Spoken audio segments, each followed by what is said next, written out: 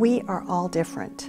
Thoughts, feelings, interests, and aptitudes. And that's good, because to make our world more sustainable, healthy, secure, and joyous in the 21st century, we need to solve many grand challenges. This will require educating people to come up with new and innovative ideas. So, okay, let's group everyone according to their location and age, teach them the same way, at the same rate, day in and day out, year after year. That's been the prevailing educational system for decades. But if everyone's taught the same way, where will we get new and innovative solutions? What if learning was personalized according to learning styles and interests? We'd learn better and deeper. And there are many ways we can accomplish this.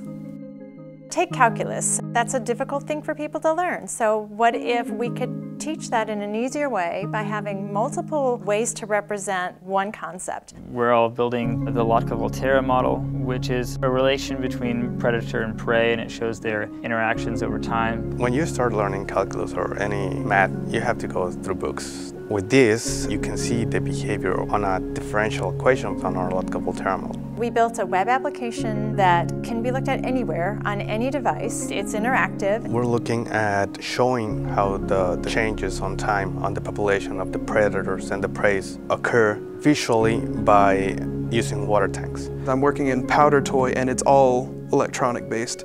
I'm doing it in the form of two ponds, using rain as a birth cycle and a waterfall as being a death cycle. We chose one system, and we want to represent it in multiple different ways so that you really understand the system. Join us in advancing personalized learning. It's crucial to solving our challenges in the 21st century.